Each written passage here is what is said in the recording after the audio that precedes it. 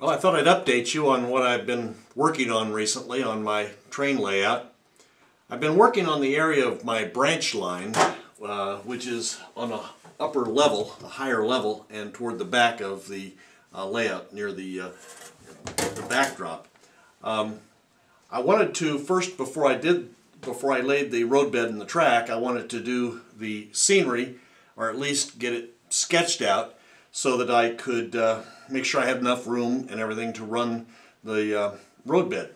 So I've been working on sculpting the foam in this area, this mountain.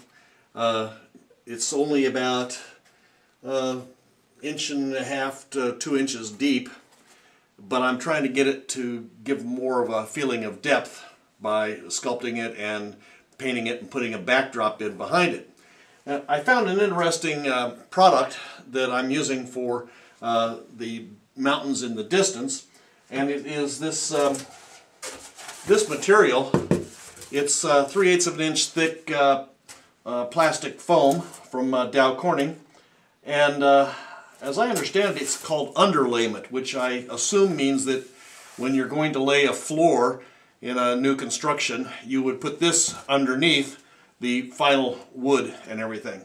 So anyway, it's very thin, and interestingly, I found this stuff outside of a recycle bin. Some guy had brought it down to the bin and just dumped it there.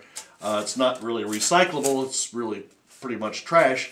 He had a whole bunch of it, which I picked up, put in my car, and brought home, thinking, well, maybe I can find a use for this. So what I'm doing is using it to make my background mountains. And what I've done using this is to sculpt a piece like this into an appropriate shape for a mountain, and then paint it. And the idea is that it fits in behind the mountains that I've got here in front and slips behind in a little slot that I've created there.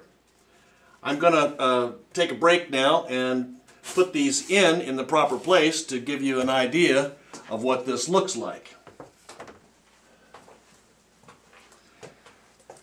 Well, I'm back from break, and I put the thin pieces of styrofoam that I've painted behind the three-dimensional mountains. This is the piece of the thin styrofoam.